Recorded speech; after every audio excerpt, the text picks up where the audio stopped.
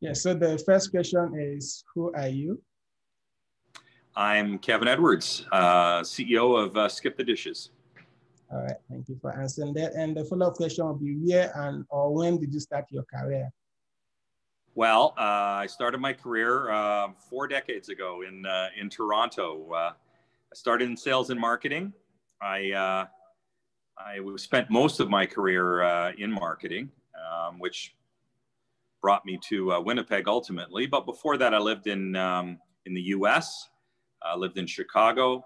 I lived in London, England, and actually, while I didn't live full time, but I spent a lot of time living in Melbourne, Australia as well. So I've been around the globe, and been very lucky to have a lot of good experiences in different countries. That's amazing that you've literally been all over the world, and now talking about your journey to SkipTheDishes, how was that? How was the transition from marketing to now SkipTheDishes as the Chief Executive Officer?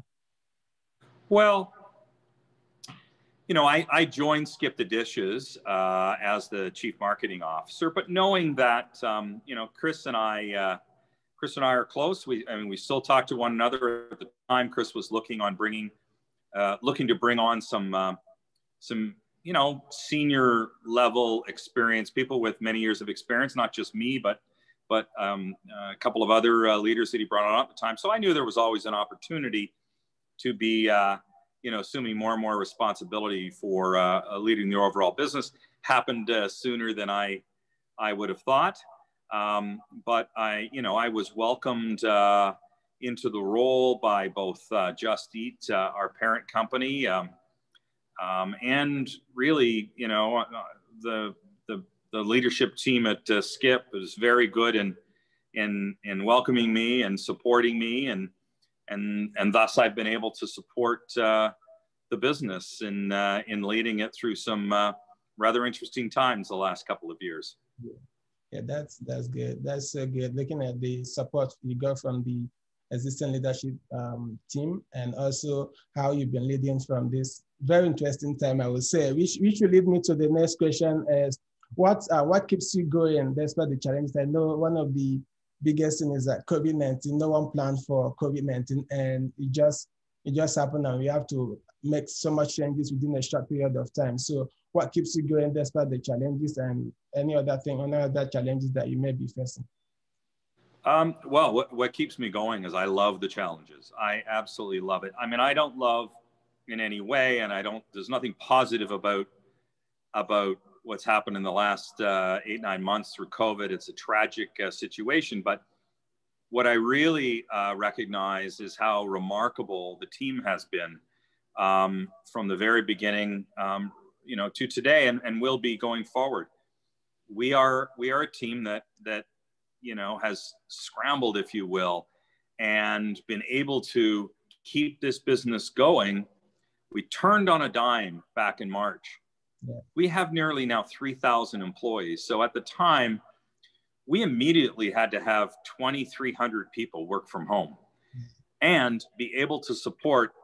That was on a Friday, and to be able to support that shift that night and not miss a beat. And we haven't missed a beat. And we've thrived through COVID and been of such great support to our restaurant partners in keeping everyone going. I'm very proud of the team. As you can imagine, you know, leading through a time like that is, you know, a highlight in a career, not the circumstance. As I say, there's nothing positive about where we are, but being able to meet the challenge as a team is one of the most satisfying things that I've done in my career. And I think in most people's career that have been part of this. It's really remarkable. And we continue to grow. I mean, obviously, we've grown the business significantly. I think one thing about the culture of Skip is we all want to win, and we're doing that, and we should be very proud. That's a good. Thanks for sharing that.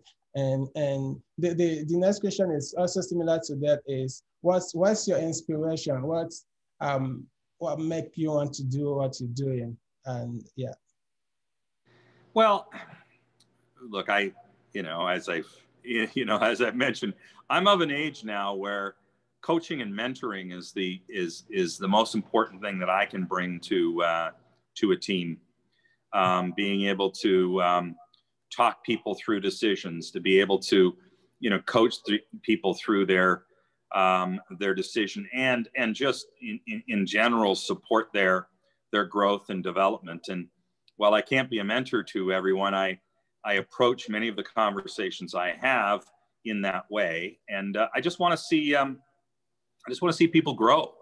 The growth of the talent at Skip is why we're here today. It's, you know, remarkable that, you know, this business was built by, you know, 5 founders, a couple of friends, and now we have 3,000 employees, and it wouldn't have grown the way it has unless we were focused on developing, our talented people.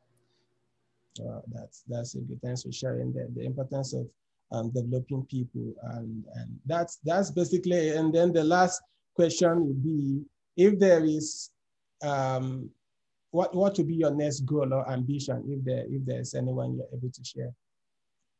What would be my next goal or ambition? Well, that's a good question. I always have ambition for winning. My goal is to win. And my goal is to ensure that Skip is the best business, the best delivery platform, not only in Canada, but across North America and the world. And we are such a material part of Just Eat Takeaway business because of our growth, because of the platform that we built, because of a lot of the innovation that happens here. So, you know, my ambition is really, it's about us. My personal ambition is to be able to, you know, one day, perhaps if I ever leave Skip the Dishes, I will at some point, to be able to stand back and just be very, very proud of what we all built together. Wow, that's so good. Thank you very much for sharing this. And that's basically it for the interview today. Thank you so much, Kevin, for taking our time even to meet with me with this interview. I really appreciate your time and for everything that you're doing for Skip the Dishes. And it's a great honor working with you. Well, not directly, but somehow. So thank you so much, Kevin, for taking our time even to meet with me. Not at all. Not at all. Thank you very much. Have a great time. Take care.